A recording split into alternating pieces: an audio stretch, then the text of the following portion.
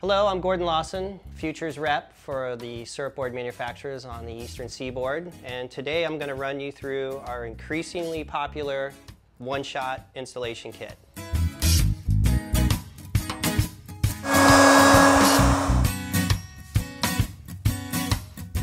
This is the kit that we use on our long box. We call them strong boxes because it is the strongest box on the market for single fins and long boards, SUPs, short boards. The 8-inch box has become super popular with everyone as well with their 2+1 fin configurations. One feature that we also included in the fin box this year is a curved top. Bottom's flat, but then we added some curve on the top to compensate for the extra tail rocker that people are putting in performance longboards and SUPs and so on. Okay, so when you get your kit from Fiberglass Florida and you open it up, you're going to see a few things in there.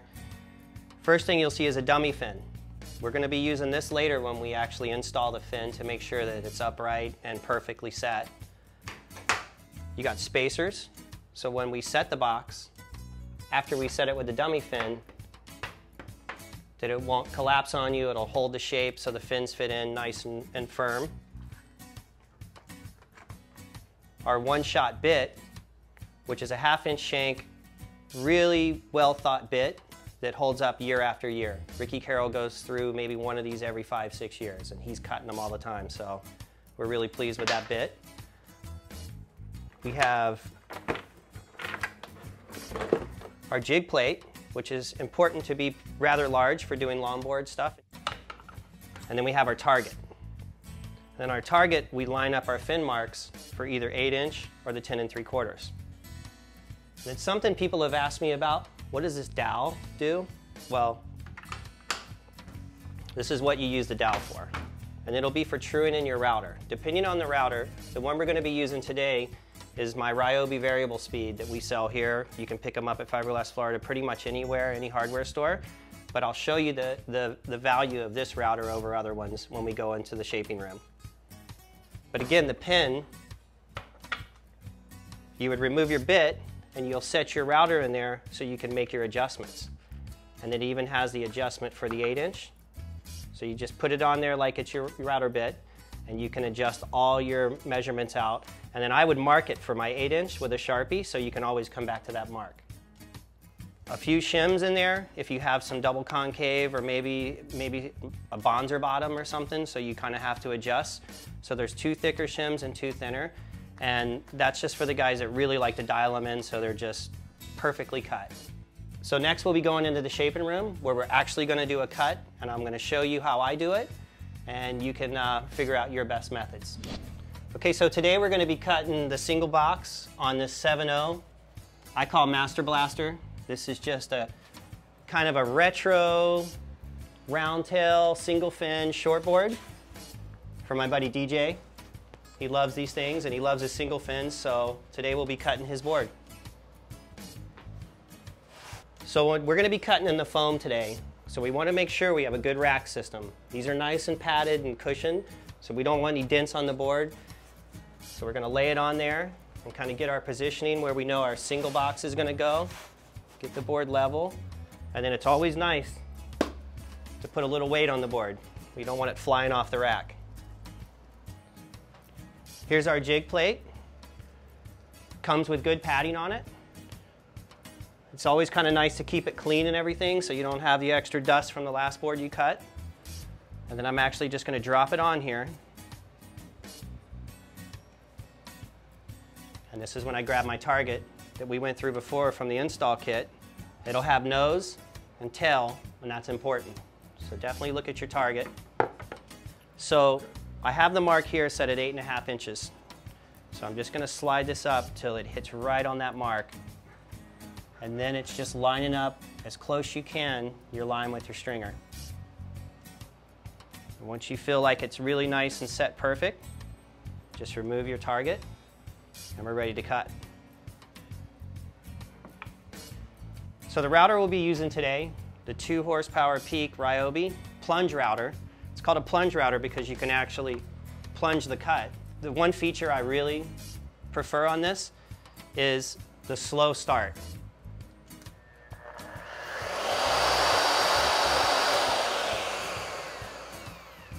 Some rattles will jump as soon as you turn them on. This one's a nice slow start, so you don't have to worry about it moving your jig and shifting around and having a bad cut to start with. Also, another really cool feature is you can change the speeding. That's A.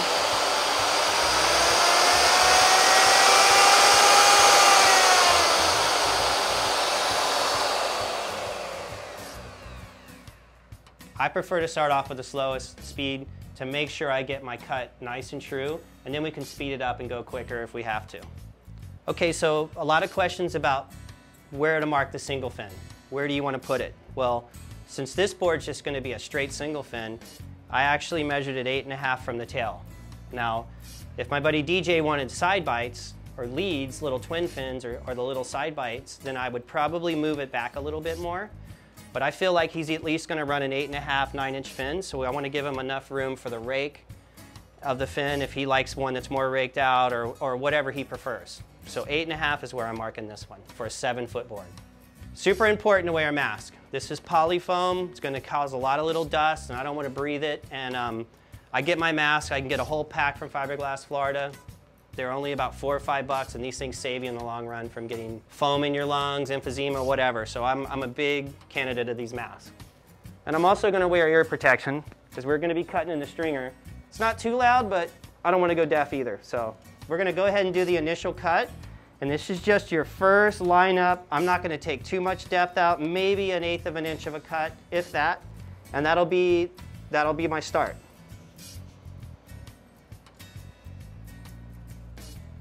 As you can see, the switch again, the slow start's really nice.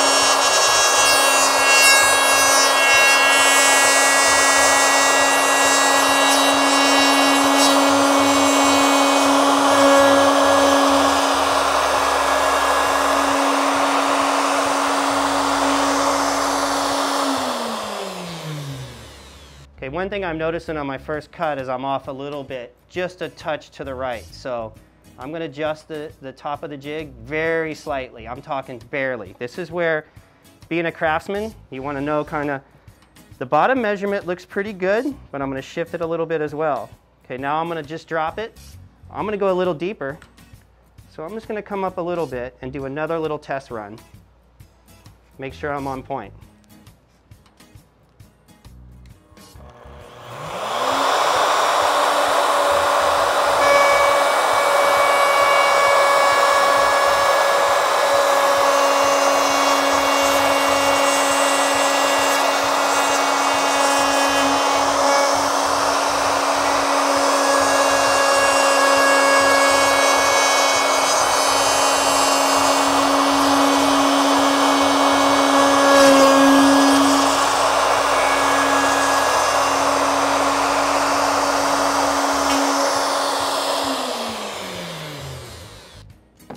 Okay, so after a couple little minor adjustments, I feel good about where I'm at. It still was cutting a little bit more to the right. Sometimes the targets, you've got to kind of do this eyeball thing. This is one little step I've learned to get it perfect because guys will be looking at it. I'm going to move it a little bit more. Come back to my plunge router. And I'm going to go ahead and drop it to 1.5 inches.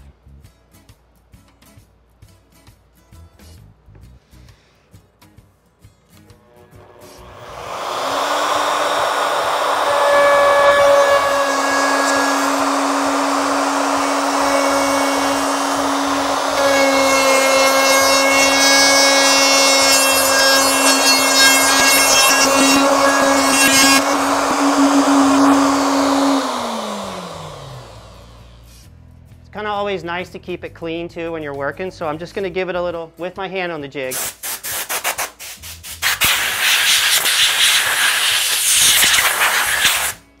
Okay. Okay, when we get to the actual flange cut, I don't want to go too deep right out of the gate. You have room to build up your resin in your cloth on the fin box, but if I get it too deep and it drops too low, it kind of defeats the whole purpose. So we want to get it flush on the points. That's the trick.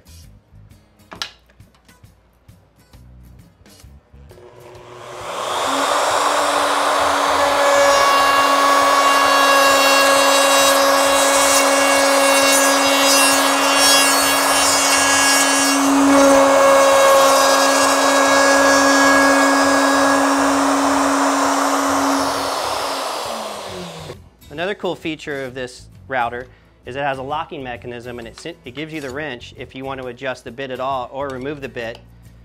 And all you got to do, I'm just going to tap this thing out a little bit just to create a little room. And that's it.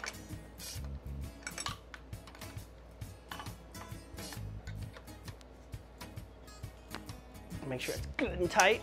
We don't want the bit flying out.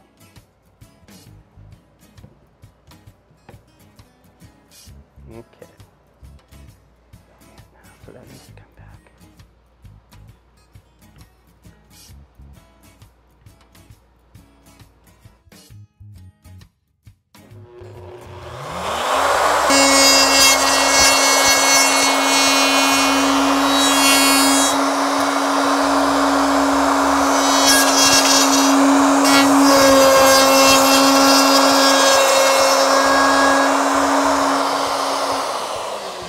Okay, we're starting to see the flange cut. So that's the really important step. And I haven't gone too deep yet, but I'm going to go a touch deeper just so the edges, the middle can be deeper, but the edges got to be flush. So that's why I'm going slow.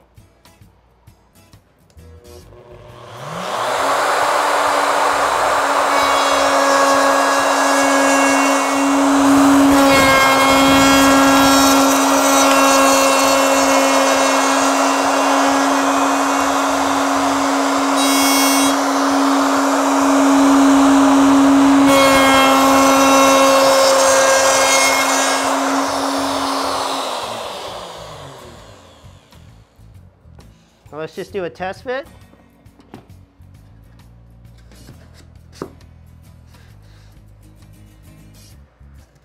So I still want to come down a little bit more. It's fitting nice, but I just want to go a touch deeper so we know we get a good bond.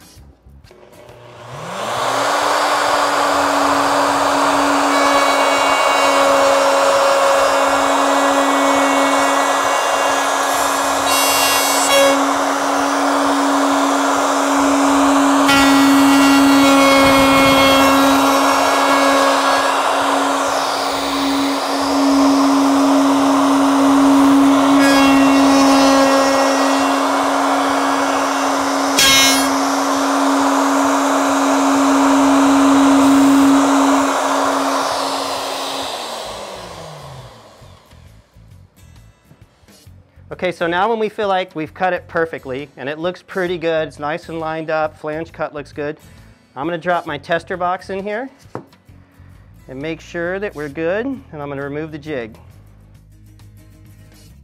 If you get down here low, you'll see what I mean about that's how you want it.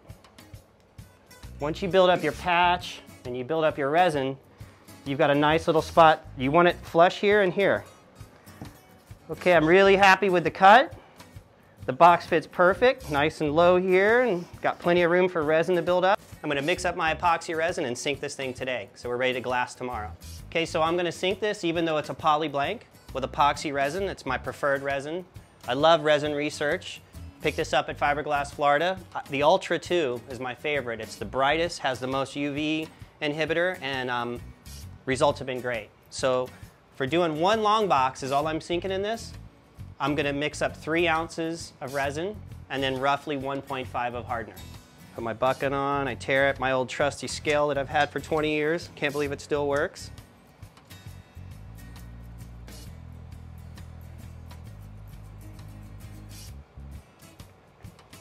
Actually, you know what? I'm going to go to 4, just so I have enough. It's always better to have more resin than less. So actually when I do 4, instead of doing 2, I'm going to do 1.8 because it's just under 2-to-1 mix. So I'm going to go 5.8.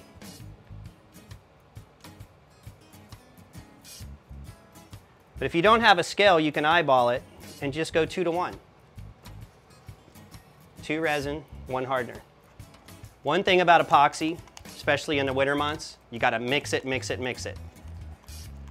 So I'll mix on it for a couple minutes, and then I'll go ahead and pour some in there, and then I'll mix some more.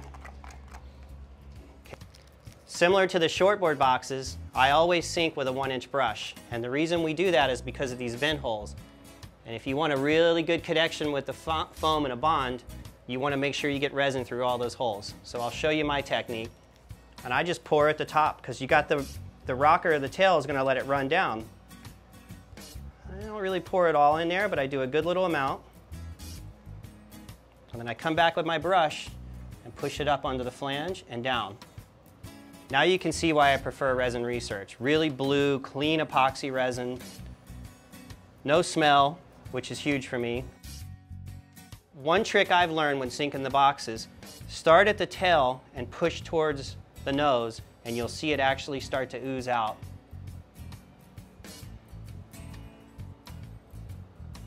Now, we want to lift this up. I've got some stuff here that I use to lift the tail so it doesn't all run off like you see it happening now until it kicks. So I'll come back and get what I had some excess, and I'm just going to clean this whole thing up.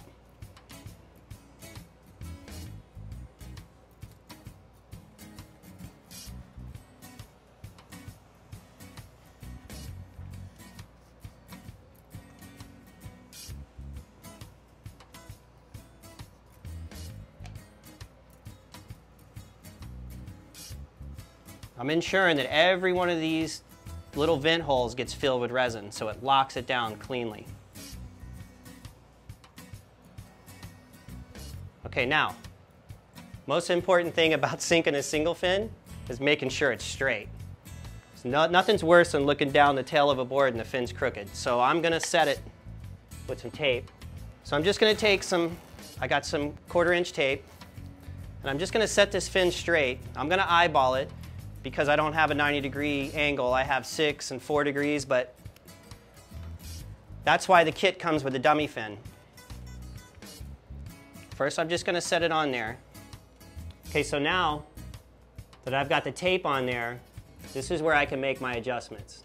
And it looks like to me it needs to go to a touch to the left, so I just come in here and I just move it very slightly.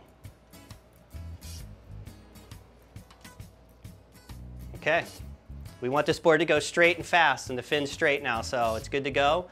I'm just going to do another little cleanup paint around, and it'll be ready tomorrow for glassing.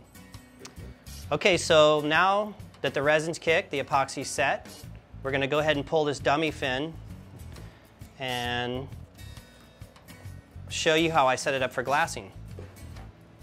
So the inserts that come in the install kit will keep the box from swelling or pushing closed.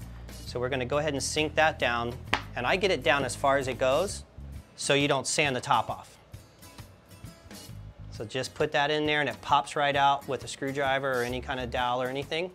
And then the tape I recommend that won't let it seep and you won't get any resin in the box because that's a disaster is this automotive tape. It's 3/4 inch you can get from Fiberglass Florida, and I swear by it. And it fits perfect. So I just tape it off.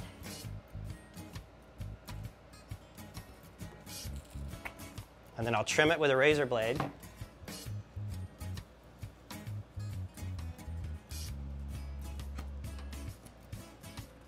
You just have to watch at the opening for the insert because that's the only spot that's kind of narrow. Or wide, I should say.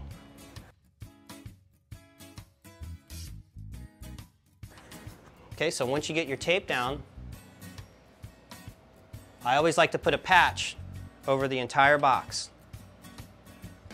And that'll lock it down. I'm going to put it down like this, and then when I pull my cloth, that'll keep everything secure and tight, and then a nice bond with the glass and the resin. And that's basically all you have to do. So now that you got the patch set, ready for the cloth, ready for resin, and once you get it glassed and sanded, you'll be ready to rip.